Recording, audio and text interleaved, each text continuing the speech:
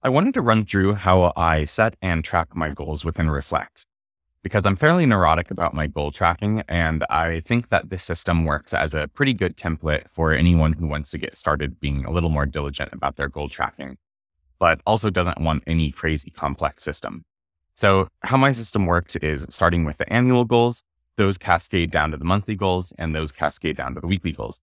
So the idea is that if you put the correct amount of thought and effort into this, you do a lot of reflecting on some key annual goals.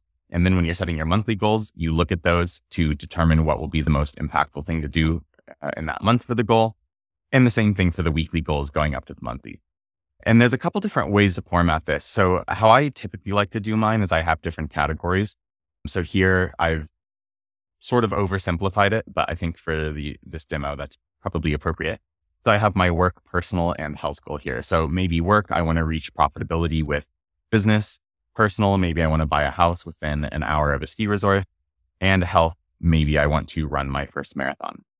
Now, alternatively, you could have different sheets of this. So I could have work or professional 2023 goals. And then I have 3 goals specifically within my work or my business.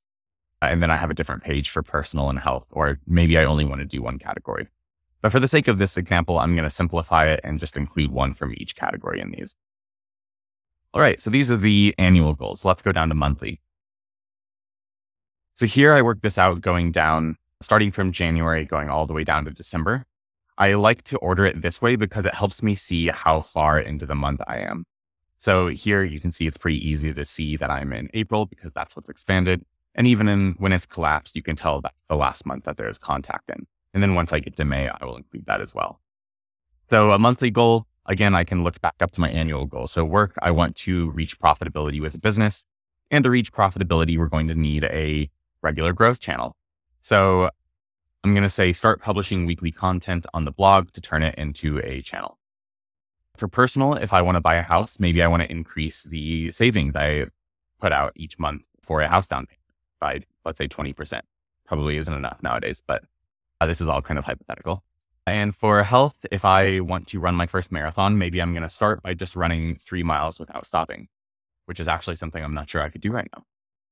And then, once you go through those, you can go down to weekly. I'm going to keep that expanded because same thing.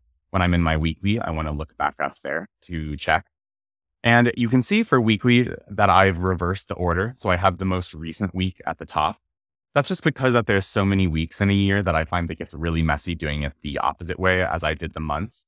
And again, there's so many weeks, it's not really that helpful for seeing where you are in the year. That's what I think the monthly view is helpful for. So anyway, going into the week, in work, if my goal for the month is start publishing weekly content on the blog, turn into a channel, maybe it's publishing the first one and then writing a draft for the second week. For personal, if I'm trying to save more money, maybe I want to go through my credit card statement and find additional areas to cut as the step for this week. And if I'm trying to get to running 3 miles without stopping, but I can't do that yet, maybe my easier starting step is just run for 4 out of 7 days of the week, no matter how long I run for it, just getting in the habit of it. And now I don't go down to daily. I do my daily goals within my daily notes page. But I do kind of save my notes page on the pinned notes here so that when I am making my daily goals, I can call specifically on my weekly goals to do what I want.